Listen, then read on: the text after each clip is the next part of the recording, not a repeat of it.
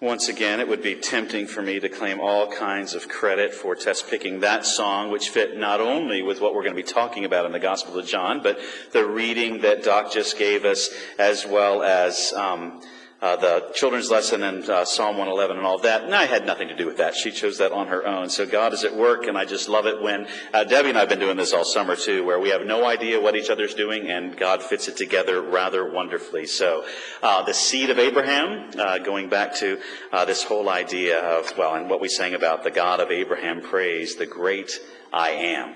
In the Gospel of John, we're coming almost to the end of our study of the Gospel of John, 3 more weeks, including today. But we're in the 18th chapter today, and I'll read the first 27 verses. John chapter 18, verses 1 through 21. When he had finished praying, Jesus left with his disciples and crossed the Kidron Valley. On the other side there was an olive grove, and he and his disciples went into it.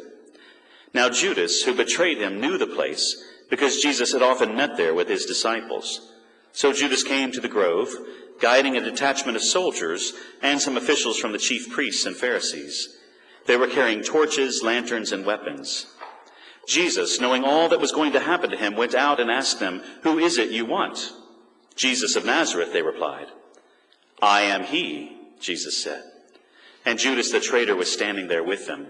When Jesus said, "I am he," they drew back and fell to the ground. Again he asked them, "Who is it that you want?" And they said, "Jesus of Nazareth." "I told you that I am he," Jesus answered. "If you were looking for me, then let these men go." This happened so that the words he had spoken would be fulfilled. "I have not lost one of those you gave me." Then Simon Peter, who had a sword, drew it and struck the high priest's servant, cutting off his right ear. The servant's name was Malchus. Jesus commanded Peter, "Put your sword away. Shall I not drink the cup the Father has given me?" Then the detachment of soldiers, with its commander and the Jewish officials, arrested Jesus. They bound him and brought him first to Annas, who was the father-in-law of Caiaphas, the high priest that year. Caiaphas was the one who had advised the Jews that it would be good if one man died for the people. Simon Peter and another disciple were following Jesus. Because this disciple was known to the high priest, he went with Jesus into the high priest's courtyard, but Peter had to wait outside at the door. The other disciple, who was known to the high priest, came back, spoke to the girl on duty there, and brought Peter in. "You are not one of his disciples, are you?" the girl at the door asked Peter. He replied, "I am not." It was cold, and the servants and officials stood around a fire they had made to keep warm. Peter also was standing with them, warming himself. Meanwhile, the high priest questioned Jesus about his disciples and his teaching. "I have spoken openly to the world," Jesus replied. "I always taught in synagogues or at the temple where all the Jews come together. I said nothing in secret. Why question me? Ask those who heard me. Surely they know what I said." When Jesus said this, one of the officials nearby struck him in the face. "Is this the way you answer the high priest?" he demanded. "If I said something wrong," Jesus replied, "testify as to what is wrong.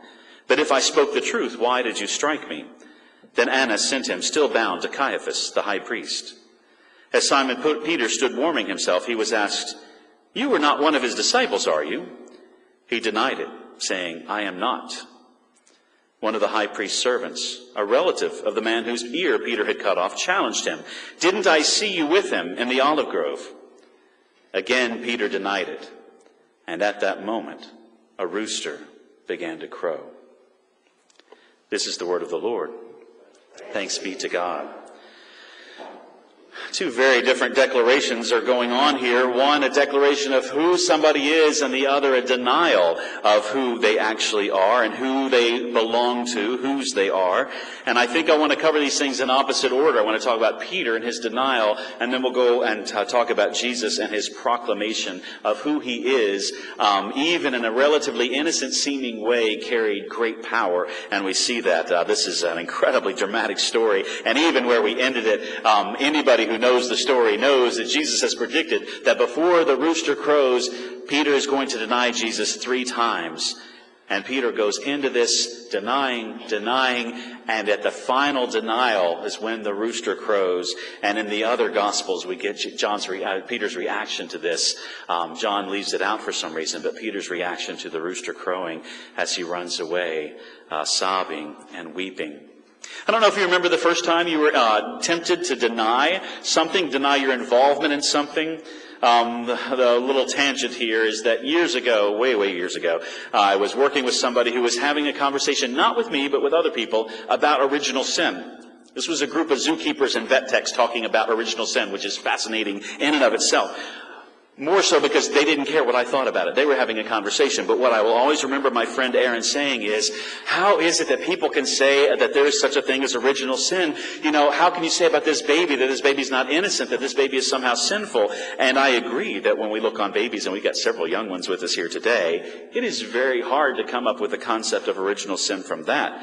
It doesn't take very awfully long, unfortunately, to find out that you do not need to teach your children to deny things. You do not need to teach your children to lie or to put blame on somebody else. It comes all too naturally to us, which is part of the concept of original sin. Do you remember the first time that you were tempted to say, I had nothing to do with this, push the blame off on somebody else? I was recently told, now if I tell you recently, then you might know in various communities where that might be. So I'll leave it as anonymous as I can. Recently told about a family in which the middle child, and I being a middle child, I'm sensitive to this, is adept at pushing the blame off on the youngest child, on the youngest sibling, who is old enough to take up for himself, but nonetheless is always caught. When something happens, the middle child immediately puts blame on the youngest one, and the youngest one starts to sputter and get frustrated and flushed in the face, and that makes the mom think that he is guilty. The middle child told me this, only slightly embarrassed by this particular ability, because it's a talent, it's a skill. And I don't know if you remember the first time that you were tempted to say, I had nothing to do with this, somebody else must have done it. Couldn't possibly have been involved in this the first time that you were tempted to sell somebody out. See, when Peter goes into this conversation, it's not entirely fair. He is not asked from the very beginning, are you one of Jesus' disciples? It's in the middle of the night. He is scared. They have been rushed from the garden. His Lord and Master Jesus has been arrested. He doesn't quite know what to do with himself, and he's worried about where he is, right in the courtyard of the high priest. But the question is not, so, do you know this Jesus? The question is, now, you're not one of those, are you? Expecting him to say no. Far too easy the first time to say, oh, well, no, of course not. And later to think, well, that wasn't exactly right, but maybe I can correct it a little bit later. Last month when we were traveling in Holland, we got to see two different sites of denials or betrayals, depending on how you want to look at it. High on my list was to take Sophie, since she's 12 now, to the Anne Frank house, and all four of us got to go. Waited in an incredibly long line to go to the Anne Frank house.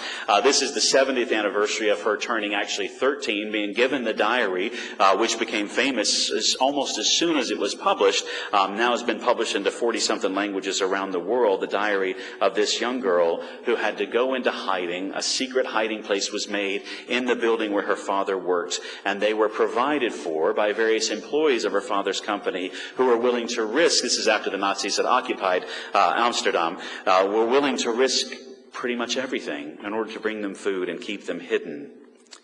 But somewhere along the way, somebody found out that there were people hiding, that there were Jews hiding in this particular secret passage that was hidden behind a moving bookcase, and they were betrayed. Somebody was not afraid to sell them out, to let people know, to deny the obligation they had to protect those in need. Well, then a little bit later, we got to go to Harlem, which is where the Ten Boom family lived, and we got to see the watch shop, the clock shop, in which the Ten Booms worked. Even Corrie Ten Boom, in her 50s, was working in this clock shop, and we got to go in behind it and into the house, and there see another hiding place where the Ten Boom family themselves were hiding Jews, trying to protect them from the occupiers, and they refused to betray them, refused to hand them over, and for their refusal, they eventually also were betrayed and ended up in concentration camps. Most of the family did not make it out alive. Peter is not trying to sell Jesus out, and he's not trying to keep himself out of trouble only, but you know that temptation, that great fear that I'm about to be in big trouble here, and what can I do, and is there some way I can possibly get out of it? And what is it we would risk, and what is it we would dare to do in order to protect ourselves? And Peter falls right in. And maybe, as I said before, the part of the problem was the way the first question was asked. Now, you're not one of them, are you? And you don't want to be in trouble, and you can rationalize that in all sorts of ways. I need to be able to be close to Jesus, and maybe I can do something. I want to be close enough to hear what is going on. And in Luke's gospel, you know that at the third denial, as soon as Peter says, with curses and oaths and swearing that he does not know this man, and the rooster crows, and Jesus turns, and he's in a window, and he turns and he looks right at Peter. Maybe Peter rationalized it by saying, if I can only get close, then maybe I can do something. Peter, who already had tried to act there in the garden, he pulls out this sword. It's probably a very short sword or a long knife, and it's in the middle of the night. And even though it is probably a clear night because it's so cold and it's got to be close to the full moon, so there was some light, it's difficult to take a swing at somebody with a sword. And Peter's a fisherman. He's not a soldier. He is not well acquainted with swordplay. He struck the high priest's servant and cut off his right ear. The servant's name was Malchus. It's not that Peter didn't want to do anything, didn't want to protect Jesus, but finding himself in this position in the courtyard, he was a bit at a loss. And it was all too easy to deny not only who he was, but whose he was. That very night, he had assured Jesus that even if every other disciple left him, he would never fall away. And he was willing to lay down his life for Jesus at that very moment. Simon Peter and another disciple, verse 15, are following Jesus. And because this disciple, this other one, was known to the high priest, he went with Jesus into the courtyard. Now, normally when John is talking about a disciple but doesn't name him, he's talking about himself. And he'll call himself the disciple whom Jesus loved, or the beloved disciple. Normally, if he is trying hard not to say the name of the disciple, then it's because he's trying to keep himself anonymous and keep Jesus at the forefront. In this instance, I don't know why he doesn't name this particular disciple. Unlikely to be John for a couple of reasons. He's very young. He's also a fisherman. He's from the north of the country. Pretty unlikely he would have connections so close to the high priest that he would be able to go into the courtyard. More likely, this is one of the disciples from Jerusalem who runs in pretty impressive circles, or once did, known well enough to the high priest that he went without fear into the courtyard, and then was able to get Peter in as well. He came back, he spoke to the girl on duty, brought Peter in, but Peter is challenged as soon as he starts to go in. You are not one of his disciples, are you? And he may have thought, if I say yes, they'll never let me in. He may not have thought at all. Or he may have felt that chilling fear of, I am about to be exposed, and what can I do? I must deny it. I am not. And it was cold, and Peter was already chilled with fear, and all of them stood around the fire, and they were keeping warm. And then, I love how John tells the story, because he's going back and forth with Peter being tried by the crowd, and then going into Jesus being tried by the high priests and others. The high priest questions Jesus about his disciples and about his teaching, and Jesus refuses to give up the disciples. He won't talk about them, and he has already demanded that the soldiers and the others let the disciples go, which they did. But while Peter's there around the fire, people are talking, they're gossiping, they're trying to figure out why they've been called in the middle of the night. This is not when you would normally hold a trial. This is not a time that the high priest, or the former high priest, Annas hasn't been high priest for a number of years now, but he was high priest from AD 6 to 15, and they evidently went without one for a while, but then Caiaphas, his son-in-law, was put into the position of high priest in AD 18, was there for 18 years until AD 36. Annas actually had a pretty high standing in society. Not only was he high priest, not only was his son-in-law high priest, but several of his sons went on to be the chief priest, the high priest. As they're wondering what it is that Annas is talking with Jesus about, they're talking among themselves, and somebody else asks Peter, you are not one of his disciples, are you? Again, expecting a no answer, thinking he'd be crazy to be one of his disciples and be in this courtyard. He's already denied it once.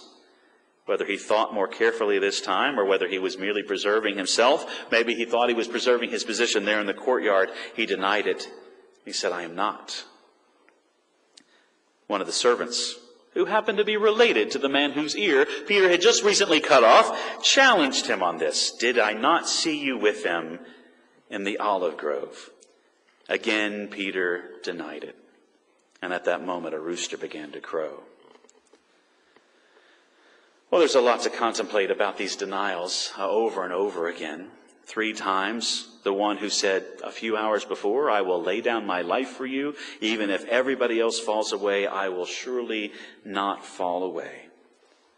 And it would be easy, and I'm sure you have heard it before, to take all kinds of lessons, which are probably important for us to hear. But the easy and tempting thing for me is then to beat us over the head with this and try to use guilt as a weapon and try to make sure that we know that we are never, ever, ever to do such a thing. Which, Lord willing, we would never be in a position where we would have to, one way or the other, choose to deny Jesus or to claim him. It's a crisis that came up over and over for the early church, by the way. Once the church was officially being persecuted, not just by the Jewish authorities, but by the Roman Empire.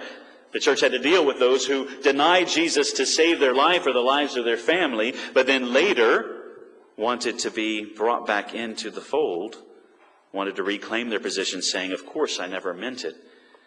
And many of the creeds and councils of the church spent a great deal of time trying to figure out what to do with those who had once denied the faith. Peter is a good example for us in lots of ways. I love Peter. I've told you that before. Peter always says the wrong thing. He jumps to the wrong conclusion. He is a man of action, not always a man of thought, and he often acts in the wrong way. And I hope that is good news to you and me. But one thing I will challenge us with just a bit is this. In the whole tone of remembering who we are and whose we are, Peter called Jesus Lord and Master, and he belonged to him. But in that moment, in the dark night, in the midst of fear and uncertainty, he was unwilling to claim whose he was, to claim that he actually belonged to Jesus Christ. There is good news in that for you and for me, though, of course. He denied Jesus 3 times, and as we saw right after Easter, in the final chapter of John, in this conversation that Jesus has with Peter, 3 times Jesus asked Peter, Peter, do you love me more than these? And the first time Peter answered boldly, and the second time he was a little confused, but he answered strongly again, yes, Lord, you know. And then finally, Jesus asked him the 3rd time, and that hurt his feelings. Because Jesus had asked him the 3rd time, Peter, do you love me? And he said, Lord, you know all things. You know that I love you. And for every denial, Jesus gave him opportunity to claim him once again as Lord and Savior, because that is the Lord and God whom we serve, one who is willing to forgive and to reconcile and to bring us back, even though we might fall. Remembering who we are and whose we are, well, that brings us back to the first declaration, not the denial, I am not, but rather this great proclamation of I am. Who is it that we belong to? After this long prayer, this high priestly prayer of chapter 17, where Jesus prays for himself, for these disciples, and for all other believers who would come after them, he leaves with his disciples. He crosses the Kidron Valley, goes down and then up the other side, and on the other side there was an olive grove, which is a strange translation. I don't think that's what your pew Bible has. I think it has garden. This is the only place that we're told it's a garden. In the other Gospels, it's just he goes to a place called Gethsemane. But here we're actually told specifically a garden, maybe a garden in an olive grove. And Jesus and his disciples go there because it's a place they've gone before. For you to get an appropriate and proper image of who it is that is to declare himself as the one who is the great I am, you need to think about how this evening has gone from John's point of view. The other Gospels, sure, as well. But John wants to make sure you remember one thing, and he brings it out in bold relief over and over again. Jesus is not a victim on this night. Jesus does not go unwillingly. Jesus is not having to be hunted down and dragged to his death. Jesus is in control and master of the situation all the way through. He is claiming this destiny and claiming this road that he and the Father and the Spirit have worked out since before time began, knowing that we would need salvation and we would need a Savior. And he goes in majesty and in power to a death that seems ignominious and despicable and shameful. And it is a death that John sees Jesus portraying as a glorified death and resurrection, certainly. Judas, who betrayed him, knew the place. So Jesus, knowing that Judas has gone to get the soldiers, Jesus doesn't take the disciples someplace where Judas would never find them. He goes to the usual meeting place. Someplace maybe they had gone every night since they'd gotten to Jerusalem. One of the places known to the disciples. Judas knew to look for him there, and Jesus does not hide there. Judas came to the grove, and he's guiding a detachment of soldiers. These are Roman soldiers, by the way, along with the police from the temple guard, these officials from the chief priests and Pharisees from the Sanhedrin, the ruling council. And they come at night, and they come carrying torches and lanterns and weapons to arrest this one man. A lot of fear and anxiety in the air that night. Judas conflicted because he's about to betray his friend. These others wondering if they are going to catch this rebel, somebody who might soon start a rebellion but has not yet. Can they nip this in the bud? And they come not only bringing torches and lanterns, but they come bringing weapons. And Jesus, knowing all that was going to happen to him, went out. Knowing what it would mean if he went out to these folks who had come to arrest him, knowing what the rest of the night and then the next day, Good Friday, was going to bring, he goes out boldly and he asks them, "Who is it that you want?" "Jesus of Nazareth," they replied. And this, you have got to picture this in your mind. I am not a big fan of most of the movies about the gospel stories. Most of them leave a lot to be desired. But this is one that has stuck in my mind since childhood. And I don't know if my father ever explained it. But I remember this just so profoundly. "Jesus of Nazareth," they replied. "I am he," Jesus said. And when he said, "I am he," they drew back and fell to the ground. Did you ever wonder why they did that? They're coming in power with weapons. They don't know that at least one of the disciples is armed. Not much of a weapon against a whole detachment of Roman soldiers, professional soldiers.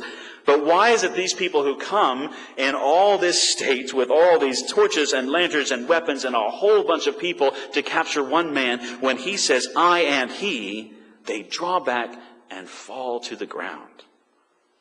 I hope you've thought of that before. And I hope if you haven't thought of it before, that when I had Doc read that passage from Exodus 3, "Who is it," Moses said, "that I should tell the people has sent me to bring us out of slavery, to bring us into freedom and to life? Who is it that I should say has sent me?" And God says, "Tell them, I am has sent you." I am who I am. Tell them, I am has sent you. We've talked about this at every I am saying of Jesus. "I am the bread of life. I am the vine. You are the branches. I am the good shepherd. I am the gate for the sheep. I am the resurrection and the life." All these great I am sayings, that it is a powerful saying, not only because of the image he's calling to mind, but also because he's using this language, I am. You don't just find it in Exodus. You find it in Isaiah from chapter 40 all the way through 55, that God constantly declares, consistently and repeatedly declares, I am. It's divine language.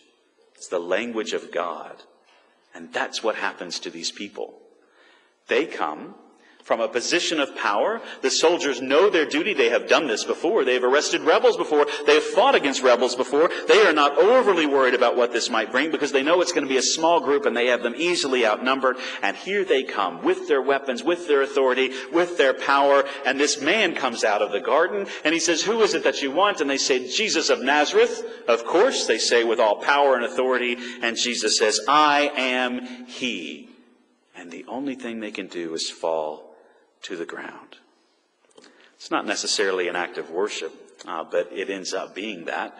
The way that Paul says is that at the end of all time, every knee shall bow on heaven, on earth, and under the earth, and every tongue shall confess that Jesus is Lord, to the glory of God the Father. Those in heaven and those on earth who belong to God, of course, will confess Jesus is Lord with rejoicing and celebration. Others will be bowing down and confessing that Jesus is Lord, not to their joy and delight, but to their fear and anger and frustration, particularly all those forces opposed to God's working in the world. I am he. And they fell to the ground. Appropriate. Falling before the living God, who has come not to judge the world, but to save the world. Not to defeat all these forces lined up against him in this way. Certainly not the worldly forces of soldiers and chief priests and Pharisees, but rather all that threatens us, body and soul. He has come to conquer sin and death. And the way he will conquer it is through his own death. I told you that I am he. And if you're looking for me, then let these men go. And they do. The co-conspirators, as they were no doubt termed, they let them go. Even after Peter cuts off the high priest's servant's ear, they let him go as well. And he shows up later at the courtyard of the high priest. "Put your sword away," Jesus said to Peter. "Shall I not drink the cup the Father has given me. And that should ring in our ears from the other gospel accounts of his time in the garden. Lord, if it is possible, let this cup pass by me. But if not, let your will be done and not mine. They arrest him, they bind him, and they bring him to Annas, the father-in-law of the high priest, who had formerly been high priest. But again, this is one who has come forward, who has offered himself up, and who goes willingly, even though they bind him, to this trial, a mistrial in so many ways, trumped up charges, convened in the middle of the night. Even this first encounter with Annas is illegal, both in the way that it's been convened and then how it is conducted. And Jesus reminds him of that, gets in trouble for that, by the way. The high priest is questioning Jesus about his disciples and about his teaching. And Jesus said, I have spoken openly in the world. I taught in synagogues, at the temple. I taught in public. I said nothing in secret. Why question me? Ask those who heard me. Surely they know what I said. I hope that makes you a little uncomfortable. We would not want to do that, right? We would not want somebody else to have to represent what it is that we once said, whatever it may be. If you ever have the opportunity to preach, then you will know this to be a fact. People are certain I have said things in sermons that I have never said. And they hear things that I never intended. Sometimes that's really good. Sometimes God's at work. And other times I think, oh my goodness, I can't believe that they just said that I said that, because I never said that. Why does Jesus say, ask somebody else what I said, surely they know? What he is doing is saying, you are conducting a trial, and you are supposed to bring witnesses first. You are not supposed to invite me to incriminate myself. Even in the first century, that was an expectation. So what he is saying is, where are the witnesses? He's not really saying that I want somebody else to tell you what I said, because I'm sure they'll do a good job, because even the disciples always understood everything Jesus said about himself in the kingdom, right? They always misunderstood.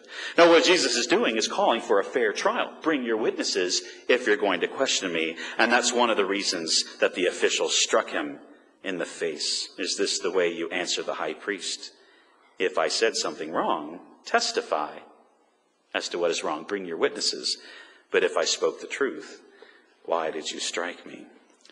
Well, this is obviously not the end of the story. They go from here to Caiaphas, the actual high priest. It says the high priest that year, well, at the time this was happening, he was high priest for 18 years. And he's going to go before Pilate. So he goes from the church court now to the civil court. He'll go before Pilate. And then finally he will go on the road to the cross. Next week we will see his conversation with Pilate, and then work our way up to the crucifixion in 2 weeks' time. What is it that John wants us to see here?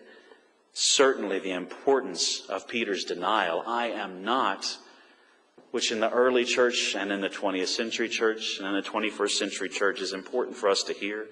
There are people today, there are people this very day who likely will die because they are willing to claim Jesus is Lord and Savior.